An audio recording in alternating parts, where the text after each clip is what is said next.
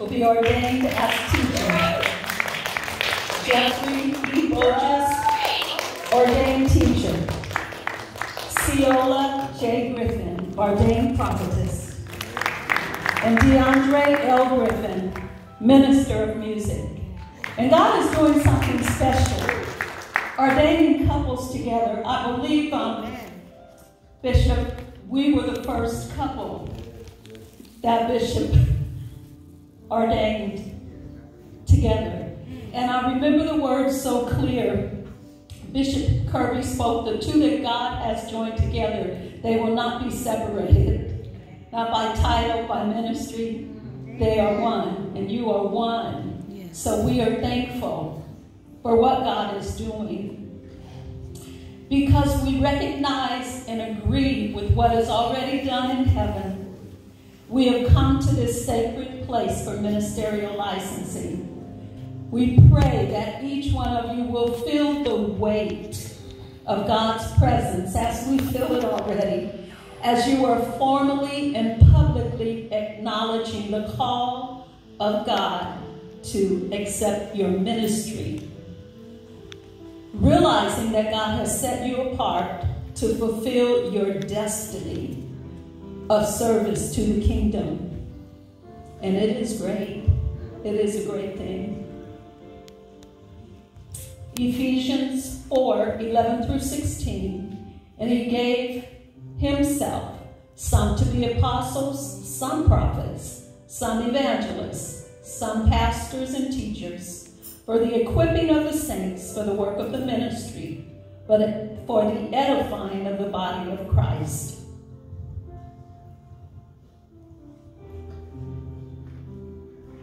Bishop Peter's going to come and share promises of the candidates.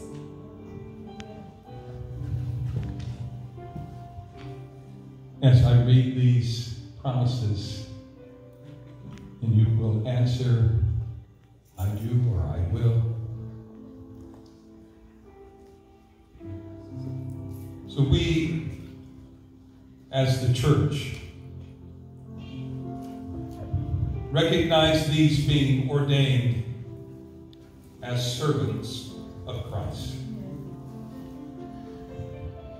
I'm going to turn this way so I can look at you.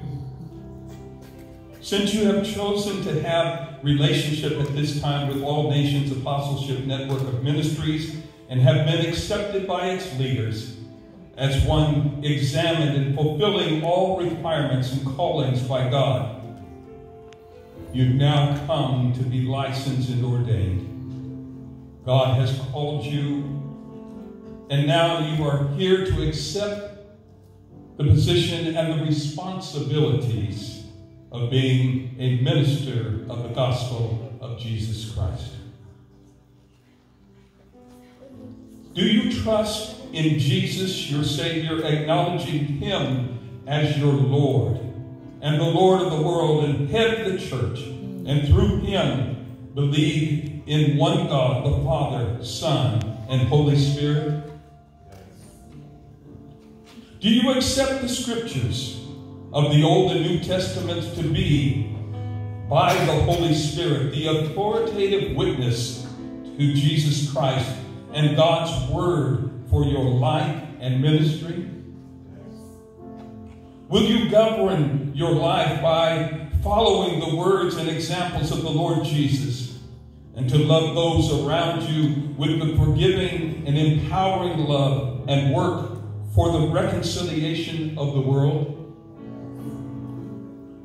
Will you serve the church with energy, intelligence, creativity, passion, and love, always leaning on the Holy Spirit? Will you be a faithful member of a congregation, serving the body of Christ wherever you are? Will you be a faithful minister proclaiming the gospel and celebrating the sacraments, teaching the faith and caring for the people of God that God has given you? Will you, by the grace of God, Be a faithful member of All Nations Apostleship Network of Ministries, serving with love, seeking the fellowship of those also called in this gathering. When you use your gifts and resources to help build the lives of this community of leaders and to help work with the reformation in the church and transformation of the nations. And finally, will you, by the grace of God and the enabling of the Holy Spirit, finish your course as Jesus did on this earth when he said in John 17, "For Father, I have finished the work you have given me to do, and I have glorified your name." Do you agree? Amen. At this time, we're going to ask the presbytery to come forward, and we're going to lay hands on the candidates. Yes.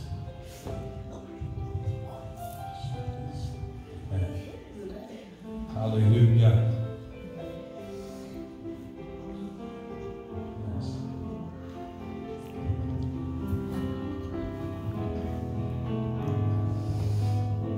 So Bishop,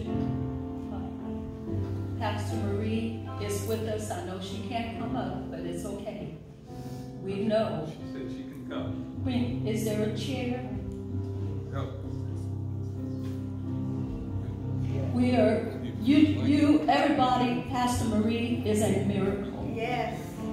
She's a miracle. When she comes in, you see us cry. You see her getting up, and she's not supposed to be doing any of this. 3 doctors have said amazing, amazing, amazing, because they did not expect that God is still a miracle worker.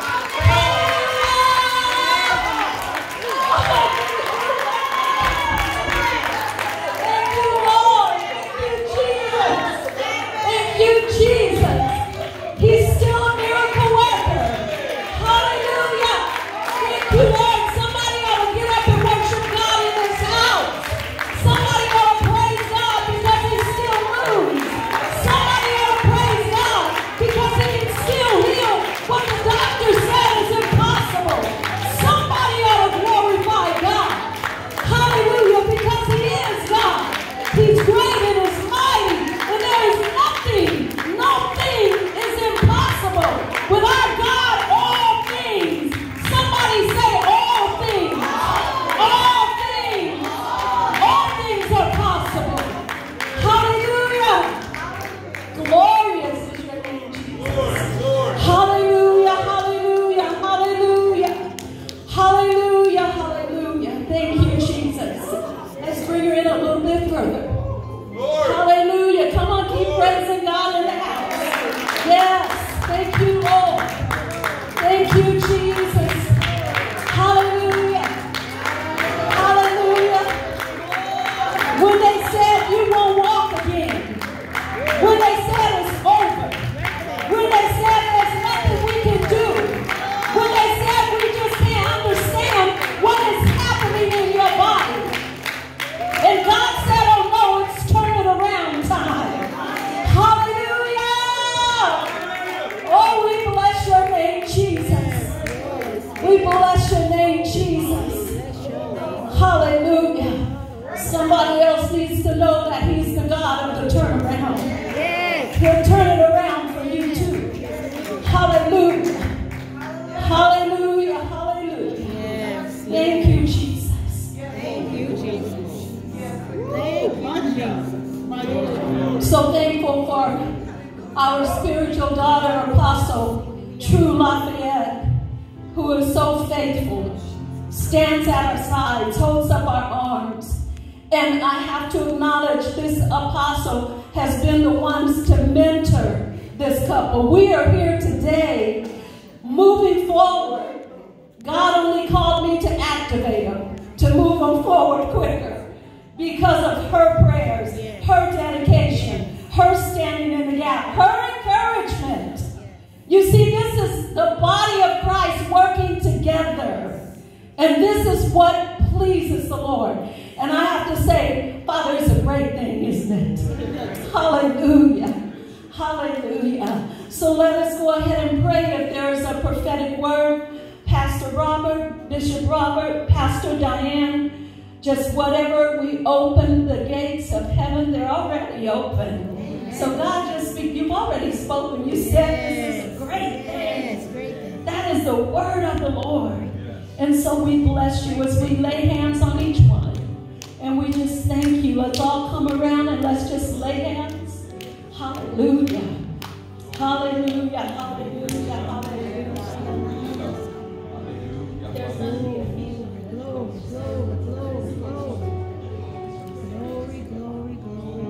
There's a signature that your voice is. Thank you, God. Thank you, God. Thank you, God.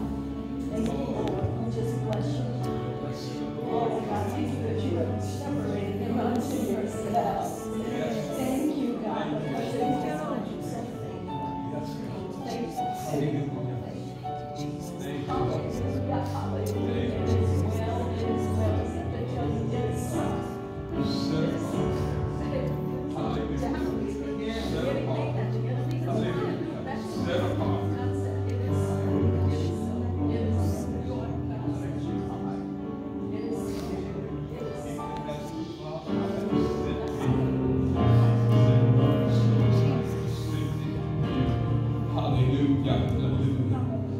Even as the Father has sent me, Jesus said, so I am sending you. You have not called me, I have called you, Jesus said. The callings, Bishop Kirby explained to us that the callings, there's not a hierarchy. One is not greater than the other, but there are different functions. And God is saying to you, operate in those functions that I have given you. And I will be with you, he says. I have called you. Hallelujah, hallelujah. And so, Father, today, we thank you for each one of these that has accepted the call. Use them mightily for your glory. Lord God,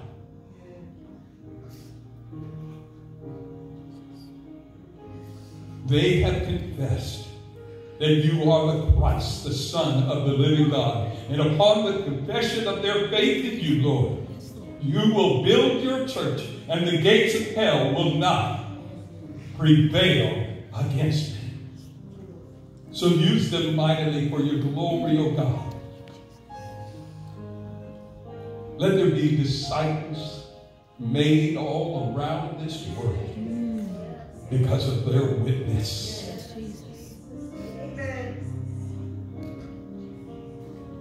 Father, we thank you, Lord. We thank you for this moment as we bask in your presence. We glorify and magnify you today. In Jesus' name.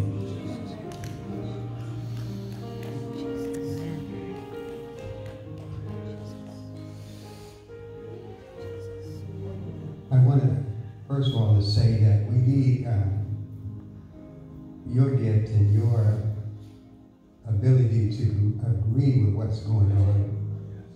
It's so important that you just don't think that you're not involved. We need your agreement and your prayer. What I would like to say is that when you are being ordained, it's all about honor. Honor is a prerequisite for release of everything that comes from the Holy Spirit and from the kingdom. And what I realize that if you don't get enough honor from God, the thing that you will be doing when you come into ministry is you'll be looking for that approval about what you do. So when we are bestowing honor on you, it has nothing to do with what you are doing or what you can do. Before Jesus did anything, any miraculous ministry, any teaching, the Father said, "This is my Son, whom I'm well pleased," and he hadn't done anything. Yes, yes.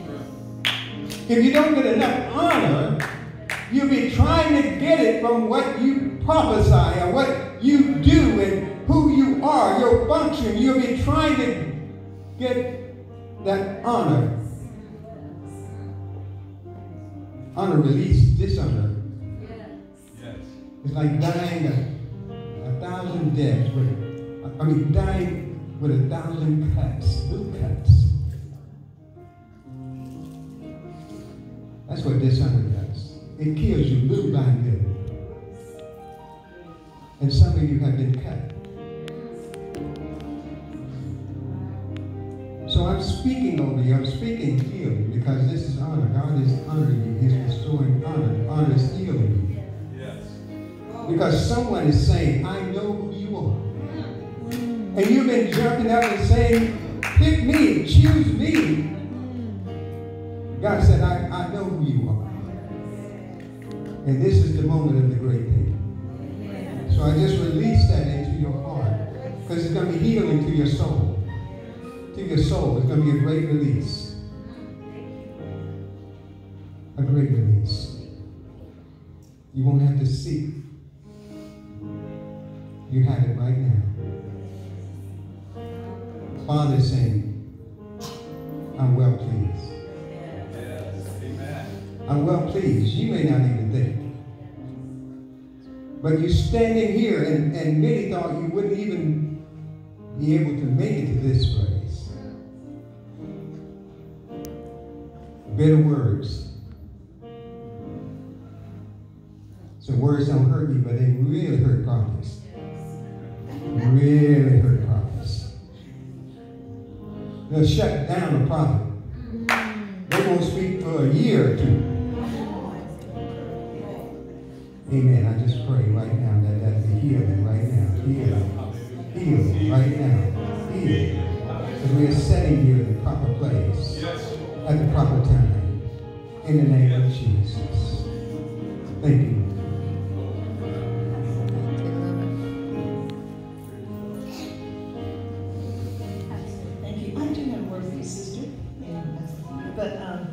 The great word that Pastor Bishop Curry spoke, you're going to raise up some great women of God. I just see some powerful ministry coming from you into these young women. And I just see, I don't want to say like a hip-hop nation, but young people that are really on fire for the Lord, that are going to set the city on fire.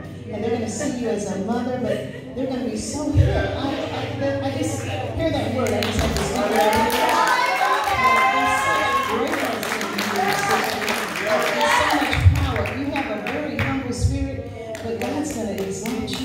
There's such a fire that's in your mouth. The word of God is like a two-edged sword. It's going to cut, but it's also going to heal. So that's the double-edgedness about you that you have. But you're a powerful woman. But I just see a whole nation of young women that are going to set this world on fire. But you're going to be the spiritual mama that's going to light that fire in them, that's going to teach them the word, teach them holiness, teach them faithfulness. And there's such a boldness that's coming upon you. I shouldn't say it's coming upon you. It's already in you, sister. But you just need to go forth and know that God has ordained you. And they're going to be, you know how when Moses had Aaron and Hur, they held up their arms. That's what these sisters are going to do for you. They're going to hold you up and you feel strength. They're going to give you strength and give you just so much encouragement. But it's because they have what you need and you have what they need. So it's going to be a dual relationship. It's going to be giving and receiving. So we just thank you, Lord, for our dear sister, the gift of an evangelist, the gift of a prophetess, the gift of a mother in Zion. And you're going to prophesy, you're going to teach, you're going to preach, but most importantly, you're going to impart to the next generation. And the greater things that you're going to see done in your lifetime. And you're just getting started. You're not too old. You're not too young. You're right on time. You're right in season for what God is doing. All these years, He's invested in you. The foundation is there, and all you have to do is start. You can start tonight or tomorrow, and the Lord told me you can use this building.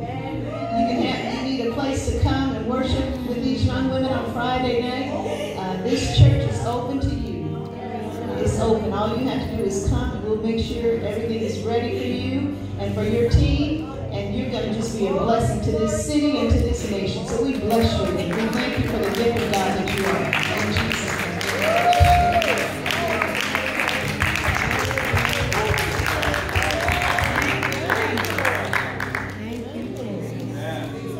Thank you, Lord. And brother, I just want to give you a word too. I know you're a minister of music, and I know I've spoken this word, but I just want to speak it in the air.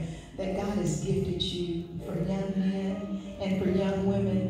And the musical gift, the talent that He's given you is for others. I mean, I know it's for you, but everything He's given you, He's going to bless you to give it back to young men. People that are hardcore, that, people might be afraid of, but you're not afraid of them at all. Because the Spirit of God is upon you and He's in you, and He's going to minister through you. I know you need a music studio. I don't know if you have one, but God's preparing a studio for you. And so much ministry is going to take place when those brothers come in hard to make their rap music. But the Spirit of the Lord is going to be drawing them to you. So we can't be afraid. It says the world, it belongs to the Lord. So the people of the world, He loves it. They just need a brother like you that will stand up to them and get in their face and tell them what thus says the Lord, and they will honor you and respect you. Just open your heart to receive all that God has for you and your beautiful wife. The gift of music and talent that you all have, God's going to use that as a seed to draw them in. So we just bless the gift of God that you have. And I bless the work of your hands. I just want to put your hands together, Sister Elisa. Everything you go and touch, I pray the prosperity and blessing upon the Lord. God will order your steps. He give you favor. God's going to give you some unusual favor with people that don't know the Lord, but they're going to favor you, and they want to be a part of what you're doing. So we open your heart to receive them, and we open their hearts to receive you. And we bless you in Jesus' name. Amen. Amen. God bless you. Thank you, Lord.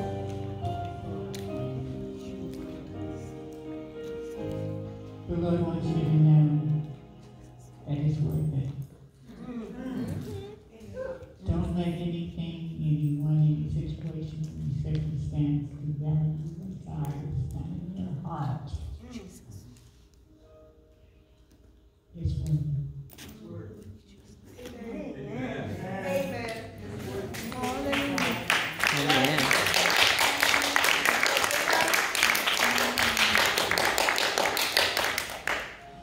So, for you two, yesterday after we had left, the Lord had just simply shown me that your marriage and ministry are a sweet smell to Him. It is very, very fragrant. And so all I came to do was to do this.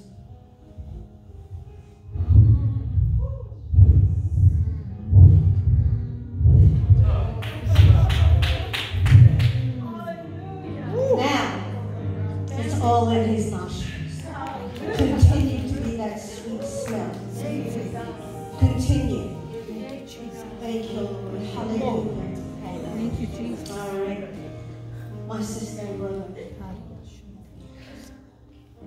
The week before, I was just sitting before the Lord, and I seen the flyer on Facebook, and I seen the words Minister of Music. And I sing a guitar.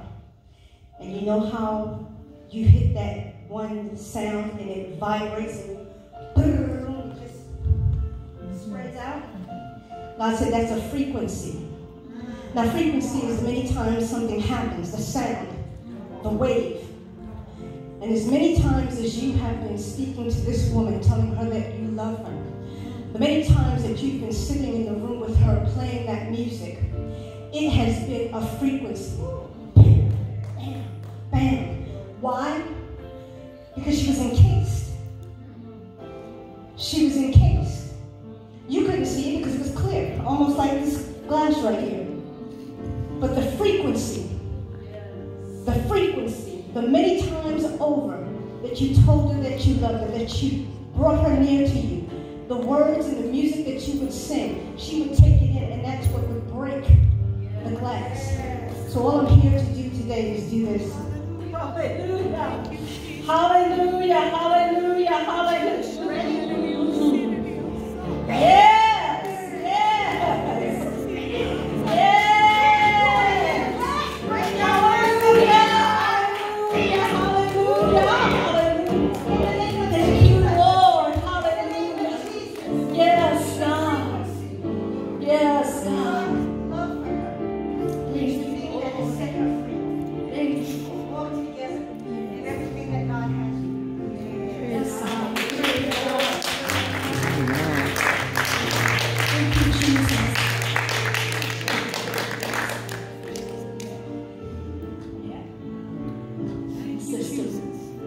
as the certificates are being put in your hands, I'm going to read a charge to you. First, I charge you to serve. You can play softly behind me. Yes, thank you, Reverend Arita. Jesus said, I was naked. You clothed me. I was in prison. I was sick. You visited me. First, he said, I was hungry. You took me in. I was a stranger. I was thirsty. You gave me drink. I was a stranger. You took me in. I was naked. You clothed me. I was sick. You came to visit me. I was in prison, and you came to me. And the disciples didn't understand. When did we do all of this? When you did it to the least of these. You did it for me. I charge you to serve the least of these and all that God has put before you. And there will be great ones before you, God says also.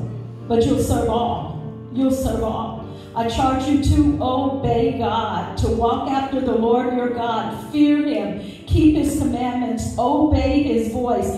No matter how difficult it seems, what he's telling you to do is, you must obey God. I charge you to follow God exclusively. We live in a day and age where the church, in many ways, seems to be in a season of 5150. But I charge you to follow God exclusively. Jesus said, my sheep hear my voice. A stranger they won't follow. Hear his voice. I charge you to be rooted and grounded in God's love. There's a difference in living what we call Christian life and going to church and serving and doing our ministries and being rooted and grounded. That's where your ministry will flourish. That's where your ministry will grow and develop and be a blessing to the nations, to the world. It's when you are rooted and grounded in his love. Because when you are rooted and grounded in his love, then you can liberally release that love to others. I charge you to persevere. Not to grow weary in well-doing. Because in due season, if you don't give up, that's the key in that verse. If you don't give up, you reap a harvest. And we're here to tell you the harvest may not look like what you thought it should look like. But it looks like what heaven says it should be. And I charge you to make disciples. Jesus came and spoke to them saying, all authority has been given to me in heaven and earth. Go and make disciples of all nations, baptizing them in the name of the Father and the Son and the Holy Spirit, teaching them to observe everything, all things that I've commanded you. And he said, when you do that, I'm with you. If you don't do that, he's not with you. Lo, I'm with you always, even until the end of the age. And I charge you to be fruitful. You did not choose me, Jesus said in John 15, but I chose you and appointed you that you should go out and bear fruit and that your fruit should remain. That whatsoever you ask the Father in my name, he will give you. And I charge you to preach and teach and do your ministry. See, your ministry in music, it's equal to the preaching and teaching. You're just doing it with a keyboard or a string or whatever it is that God has placed in your hands. There's an anointing, a special anointing. You're going to see a different anointing. I feel it even in my hand as I speak it. After this day, after this service, a great thing is going to happen in the anointing of your ministry of music. A great thing is going to happen, greater. So I charge you to teach, to preach, to do all the ministry that God has put before you. And to be watchful. Bishop, he gave us such a wonderful message. Don't let the enemy come along to discourage you, because he will. Don't listen to what the devil wants to say. Just hear what God is saying and say yes, yes, yes. We want to serve you communion, and I realize I put your certificates in your hands. But we want this, that we felt very, very important, that this was very important, that we would serve you your first communion. This is the body of Christ that was broken for you. And this is the blood of Christ that was shed for you. We know this represents so much that Jesus did that we appropriate. This is a reminder. You know, I have to teach sometimes. This is a reminder. These are symbols that helps us to understand that he was wounded for our transgressions and bruised for our iniquities, and chastisement of our peace was upon him, and by his stripes we're healed. So would you please take the bread, lift it up. We lift it up to the Father. Bishop, do you want to? We lift it up and we thank you for what you've done. What you've already established in heaven now is released into the earth now. Take and eat. Thank you, Lord. Thank you, Jesus. Thank you for this sacred time, God. Thank you so much. Lift up the cup. Thank you, God, as we lift up the cup that represents the blood of Jesus, the blood of Jesus, the blood of Jesus. As we go forth today, and from this moment on, we're going to remember your blood was shed, and we appropriate everything that your blood covers. We appropriate and we receive that. You may take up the cup. And God, we give you praise for it all. In Jesus' name, thank you, Lord.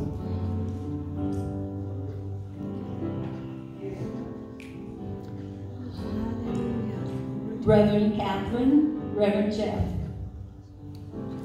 Prophetess Ceola, and Minister Dre. God bless you and strengthen you. You're in the palm of his hands. I think you're going to render a song to us now as we get ready to go back to our seats.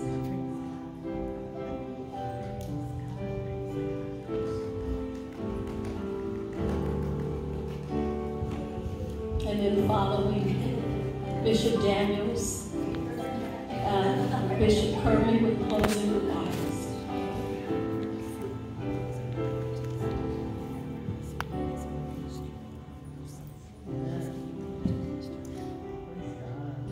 Let the church say, praise the Lord. Praise the Lord.